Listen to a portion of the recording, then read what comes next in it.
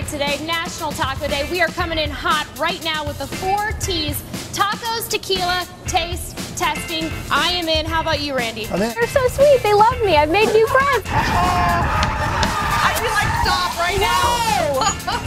Oh, man. That was so awesome. Ah, you are the biggest saver. Very good. And I am the biggest loser this morning. They said that this wasn't a torture chamber. They lied. Hey, Craig, nice. Do you have your Wranglers on? Oh, I got my Wranglers on. Yeah, I got my chaps on, too. Nothing else but chaps. Yeah. Hey. I figured. Being old has never felt so good. Yeah. You are looking so good. And I love how it's down to every accessory. The purse, the ring. The brooch. I know. Looking good, girl. Lauren, give the kids some butterscotch. give the kids some butterscotch out of your purse. Yeah, some peppermints. I'll do it. I'll see you guys in a bit. All right. Scoot on out of there. Get off my lawn.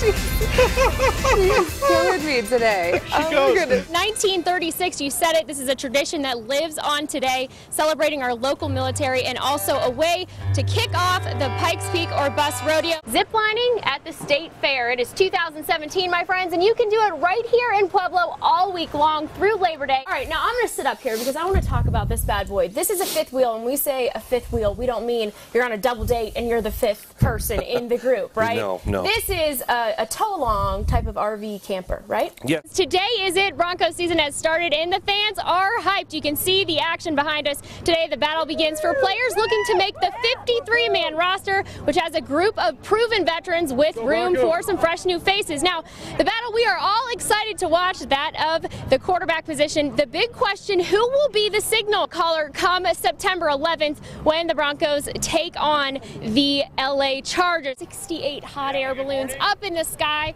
They were going to kiss Prospect Lake and then head on out again. But you know what? It is a little bit too windy this morning. There is a static display here at Memorial Park, though, and a lot to do, so I encourage you to come on down. And we are here right now. We are making s'mores because that's what you do when you can't ascend. Isn't that right? That's what you do. They're going to make a truly, like, farm to table, what do you call it, meal. A meal. She's out in the garden. Dish. Yes, dish. Sure. What do you got, Garden Lauren? to table this morning.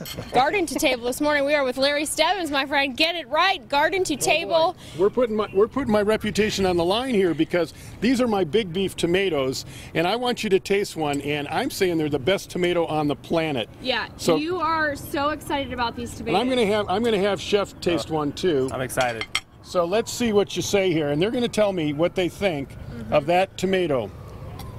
Larry, I'm not kidding. I'm not just trying to make you feel good. That is the best tomato I've ever had.